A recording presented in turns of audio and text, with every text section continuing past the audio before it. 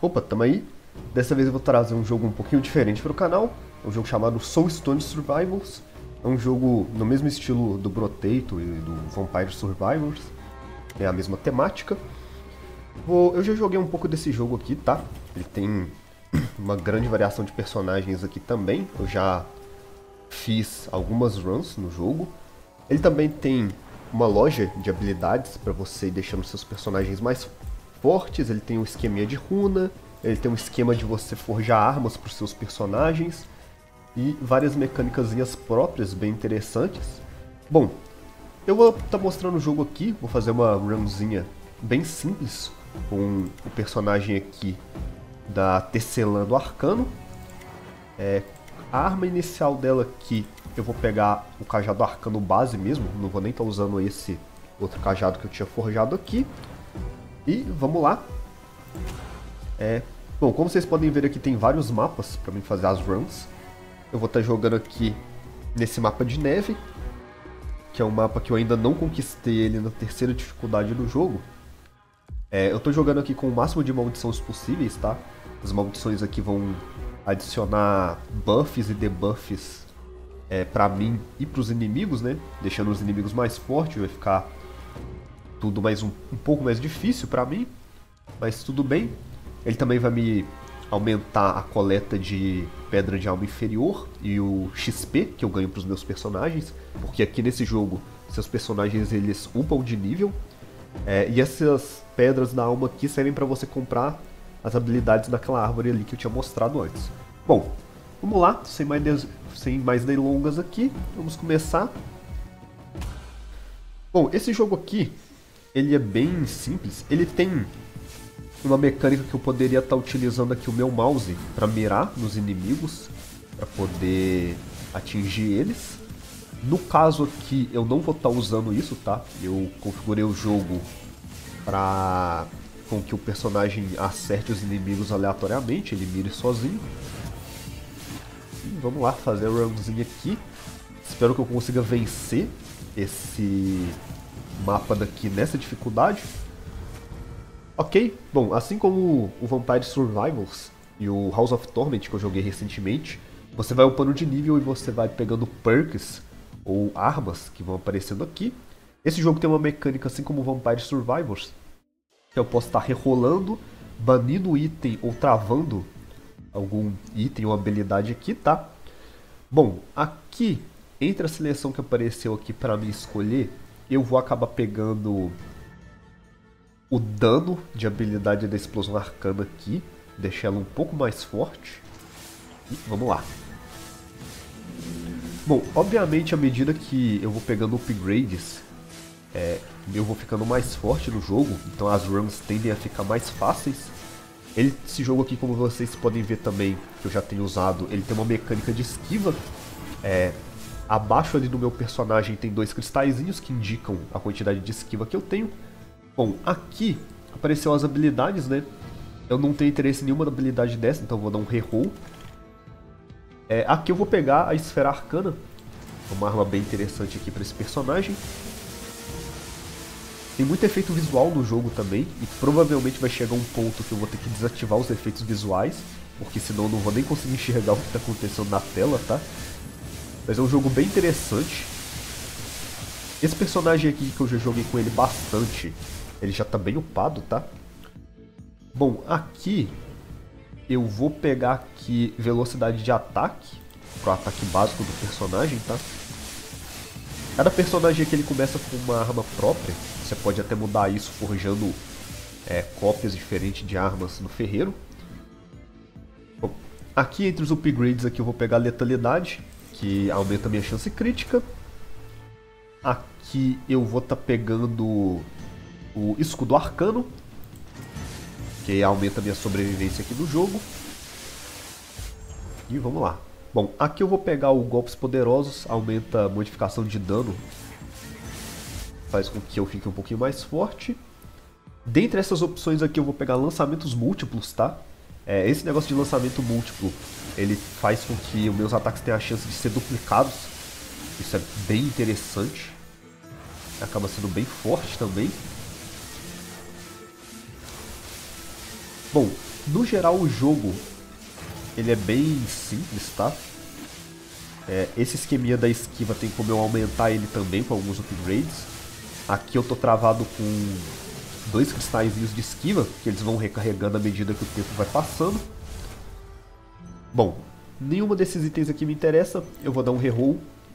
Novamente eu vou dar mais um reroll. Mais um reroll, eu vou estar fazendo build arcana, tá? Para esse personagem. Eu vou pegar aqui a conjuração arcana. É uma arma também bem forte, causa bastante dano. E vamos lá. Bom, aqui eu vou pegar o aumento de dano. Acho um pouquinho mais interessante do que os outros que tinham ali na loja. Aqui eu vou pegar o expansivo, tá? Ele aumenta a área dos meus ataques. Também é uma mecânica bem interessante para esse jogo aqui. Também está presente no Vampire Survivors, no House of Torment também. Ok, bom, aqui eu vou pegar a Faísca Arcana, tá? Ele dispara projeto, que dá esse exposto, e o exposto que aumenta o dano que o inimigo recebe diretamente, que é bem interessante. Bom, aqui eu vou estar pegando a letalidade, porque a qualidade dela é um pouco melhor. Aqui eu vou pegar o expansivo, aumentar a área dos ataques, pela qualidade também. E vamos lá. Eu gosto bastante do escudo arcano, porque ele me dá uma sobrevivência bem alta. Eu consigo tancar bastante hit só com ele. O jogo ele vai progredindo, os inimigos vão ficando um pouquinho mais fortes. Também tem bosses aqui, tá? Bom, aqui eu vou pegar o poder arcano. Eu já tinha, né? Bom, na verdade eu vou cancelar aqui então, eu acho que eu já consegui fechar minha build inteirinha aqui de arcano. Então eu vou selecionar essa opção aqui de pular habilidades ativas, tá? Aí ele vai me dar só as passivas daqui pra frente. Bom, aqui eu vou pegar o lançamento múltiplo, tá? Como vocês podem ver, já tem bastante efeito na tela, e isso tende a aumentar bastante. Aqui eu vou pegar a velocidade de ataque da esfera arcana. Beleza? Essa esquiva também é muito bom para me mover pelo mapa, tá? Cada mapa tem um material específico que dropa dele, tá? Outra coisa também que é interessante, ó, tá vendo que eu passei o mouse aqui em cima dessa habilidade e ele tá indicando todas as habilidades ali na minha barra aqui que vão ser afetadas por ela. Isso aqui também é outra mecânicazinha bem interessante que tem nesse jogo, é bem útil. Bom, aqui eu vou pegar o dano empoderado, tá? Pra aumentar o dano das minhas habilidades arcanas. Eu acho bem interessante. Ok. Bom, aqui estão 2 bosses, tá? Dá pra ver a barra de vida deles grandona ali na frente. Os bosses desse jogo aqui, eles têm umas mecânicas que você tem que ficar esquivando dos ataques deles, tá? É bem parecido com o Brotato nesse sentido. Ok?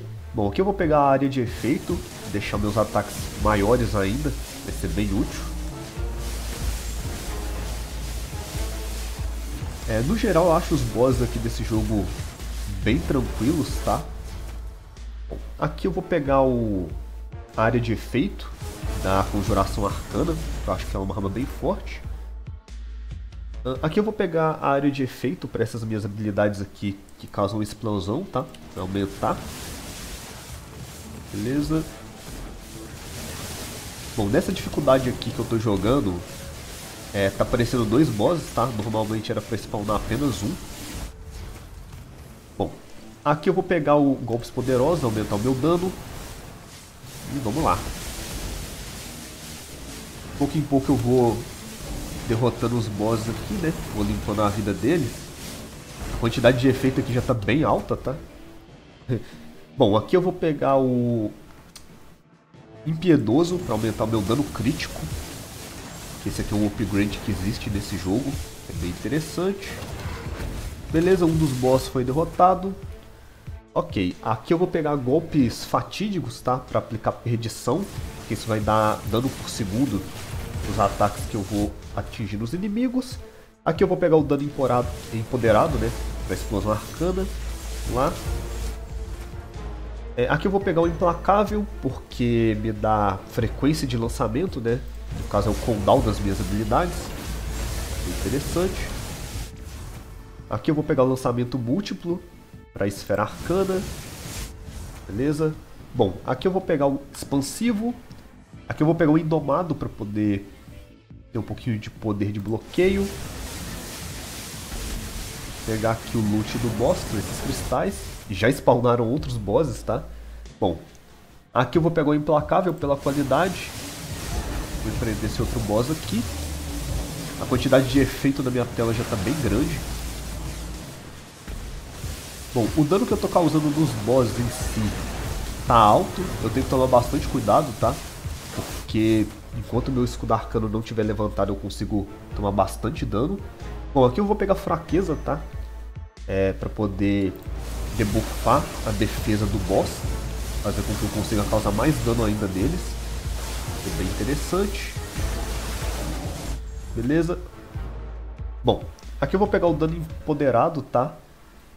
Vai afetar ali duas habilidades minhas, tanto as esferas arcanas quanto o meu escudo arcano. E a qualidade também é bem boa. Bom, aqui eu tenho o lançamento múltiplo de faísca arcana ou golpes brutais. Eu acho que eu vou pegar o lançamento múltiplo ainda. Acho que acaba sendo no geral um pouco mais forte. Beleza, um do boss já foi derrotado. Agora só falta esse aqui. Bom, aqui eu vou pegar a letalidade para adicionar a chance crítica. Beleza. Sair aqui da área do boss. Bom, os efeitos aqui já estão bem grandes. Chega um ponto do jogo, tá, que eu sou obrigado a desativar os efeitos do jogo, porque senão não dá pra ver as skills do boss. Aqui eu vou pegar o dano empoderado. Na verdade acho que eu vou pegar a queimadura para ter um pouco mais de dano por segundo nos chefes. Vou pegar o golpe poderoso. Beleza, derrotei os dois chefes. Vou pegar o venenoso para mim poder causar o máximo de debuff possível nos inimigos e de dano por segundo, que é algo bem interessante. Beleza. Esse jogo aqui ele é bem fácil, tá? Ele é bem facilzinho mesmo. Os upgrades que você pega deixam os seus personagens muito fortes, tá? Esse aqui é o personagem que eu mais tenho jogado no jogo. Bom, aqui eu vou pegar a velocidade de ataque para faísca arcana. Vamos lá. Beleza. Bom, espero eu que eu consiga vencer esse mapa. Eu acho que não deve ser problema nenhum conseguir fazer isso. Até porque meu dano tá bem bacana e o escudo arcano me ajuda muito a tancar os hits. Tanto é que eu ainda não perdi vida. Bom, aqui eu vou pegar frequência para o escudo arcano. Ou eu pego frequência para todas as minhas habilidades? Eu acho que eu vou pegar frequência para todas as habilidades. Pela versatilidade. Acaba sendo um pouquinho melhor. Beleza.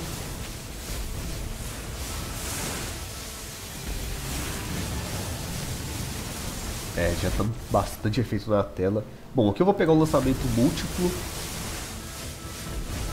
Ok, spawnou mais um boss aqui. Tranquilo.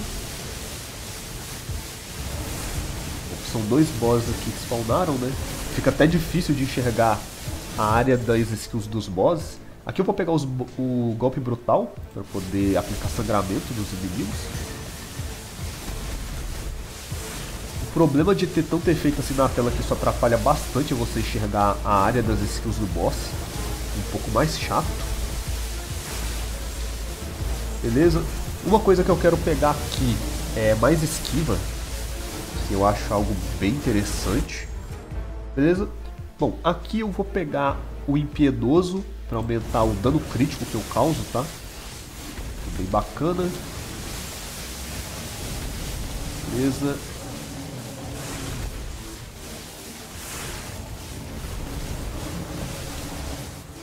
Nossa, eu saí voando pra longe aqui. Um macaquinho do barril explodiu em mim.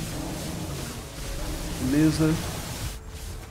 Bom, aqui eu vou pegar a letalidade, aumentar minha chance crítica, sempre bom. Ok, um dos bosses foi derrotado, só tem mais um. Tá um pouquinho chatinho de esquivar aqui, tá? Beleza. tomei um dano aqui. Mas o boss tá quase morto. Beleza.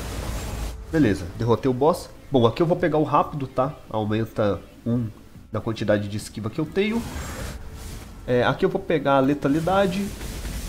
Muito interessante. Me curei um pouquinho.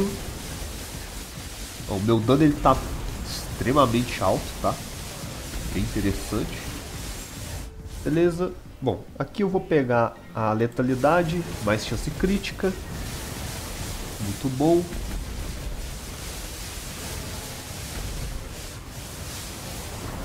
Ok, spawnaram mais 2 chefes aqui.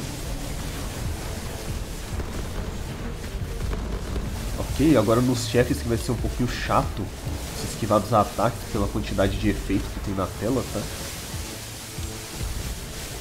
Beleza.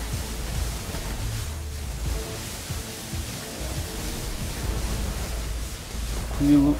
O escudo arcano me ajuda demais aqui a tancar os hits. Falando em escudo arcano, eu vou aumentar a potência dele. Muito bom.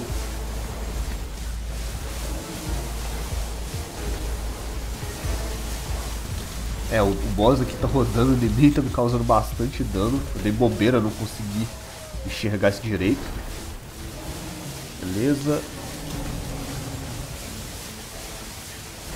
Ok. Esquivar aqui dos ataques à medida do possível.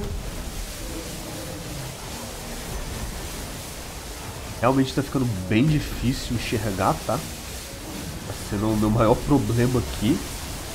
Um dos bosses eu vi que ele começou a girar. Eu tenho que me afastar dele o mais rápido que eu conseguir, porque senão ele vai me causar muito dano. Ok, bom, aqui eu vou pegar a área de efeitos da minha explosão arcana.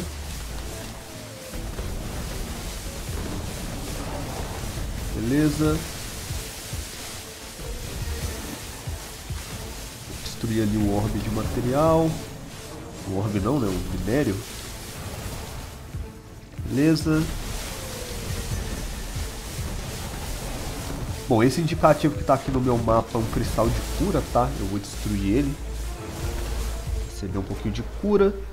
Beleza, eu também peguei o cristal de um dos bosses que tinha morrido. Bom, eu vou pegar o expansivo, aumentar a área dos meus ataques. Aqui eu vou pegar o magnético, tá? Pra mim coletar a experiência do chão de mais longe. E vamos lá. Ok. Vou ficar rodeando aqui esse ponto do mapa.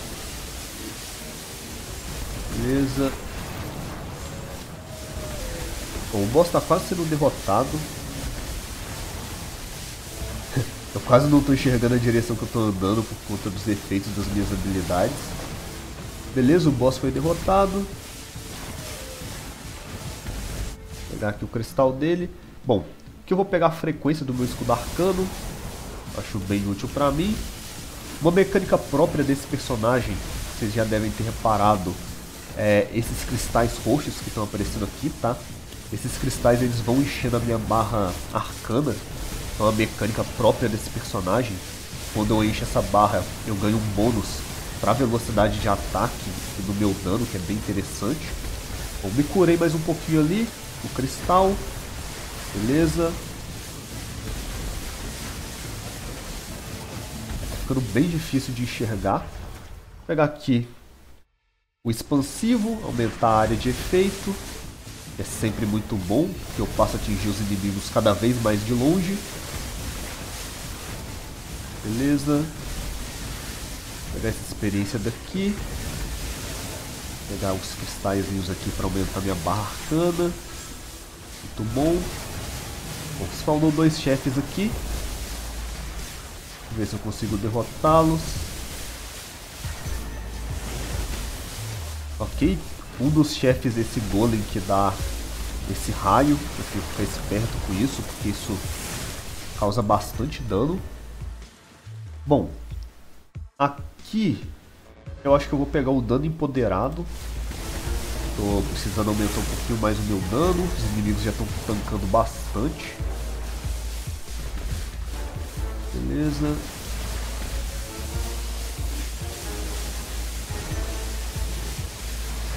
Nossa, é muita área de efeito. Eu vou andando, dá pra ver as áreas vermelhas ali do meu pé, a quantidade de ataque que os inimigos estão tentando me acertar. O FPS chega até a cair um pouquinho de vez em quando. Beleza. Bom, vou pegar aqui o lançamento múltiplo. Quase fui atingido pela lâmina ali. Beleza.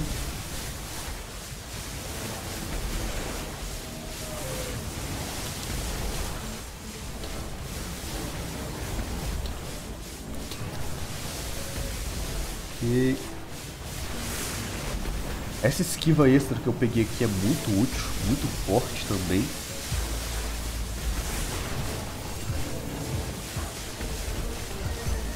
Beleza. Consegui me curar mais um pouquinho. Causar um pouco de dano aqui no chefe. Aqui eu vou pegar um lançamento múltiplo, que pode ser ativado aqui com o meu escudo arcano. Acho que vai ser bem interessante. Consegui causar mais uma quantidade boa de dano ali no chefe. Vou me esquivar mais um pouquinho pra cá. Causar mais um pouco de dano no chefe aqui. Já sai fora. Beleza. Bom, de pouco em pouco eu vou reduzindo a vida dos chefes. Por isso que é interessante colocar um pouco de chance de queimadura, sangramento. Bom, aqui eu vou pegar o lançamento múltiplo para conjuração arcana, tá? E vamos lá. Ok. O meu cooldown tá bem rápido. Minhas esquivas estão recarregando bem rápido. Minhas próprias skills também. Beleza. Bom, eu acho que eu vou conseguir derrotar um dos chefes. Bom, aqui eu vou pegar aqui o dano empoderado para faísca arcana. Beleza, um dos chefes foi derrotado. Só tem mais um. Vou pegar aqui o cristal dele para pegar a experiência. Eu vou pegar o venenoso aqui. Beleza. Tranquilo. Bom, outro chefe foi derrotado. Esse mapa aqui foi derrotado, na verdade, né? Beleza. Bom, runzinha aqui vencida. Bem tranquilo, sem dificuldade nenhuma. Ganhei aqui alguns materiais. Ganhei nível aqui pro personagem também. Interessante. Vou até mostrar aqui rapidinho como que funciona a árvore de habilidade, tá? Esses materiais aqui eles servem para você forjar as armas lá no ferreiro. Bom, vamos voltar pro menu aqui. Foi uma runzinha bem rápida. Bom, aqui ó, o ferreiro, caso eu queira forjar essa arma aqui para Tecelã Arcana aqui, eu teria que ter esses materiais, aí eu poderia gastar esses 5 cristais de chefe aqui. Eu criaria essa arma, cada arma vai ter os seus benefícios e malefícios, né? Bom, aqui a habilidade, como eu peguei alguns níveis, eu já dei prestígio desse personagem daqui, tá? Do Tecelã Arcano, eu libero a árvore de habilidade própria dela. E aqui eu upei 5 níveis para ela, então eu consigo pegar até 5 habilidades, desde que eu tenha os materiais para pagar por elas, né? No caso esse cristal aqui, esse cristal azul. Bom, aqui eu vou comprar algumas habilidades. Eu vou pegar aqui essa chance crítica. Eu vou comprar todas as 5, eu acho que eu tenho os materiais. Beleza? Comprei todos os 5. Bom, e é isso. Como vocês podem ver, é bem grande essa árvore de habilidade e tem para vários personagens. Esse aqui eu, só da Tecelã que eu tenho liberado, os outros personagens eu ainda não cheguei a atingir, se eu não me engano é nível 20, que libera essas árvores. A árvore padrão do jogo eu já comprei ela inteira, tá? Então meus personagens de base já estão bem fortes, então por isso que não foi dificuldade eu vencer aquela runzinha assim.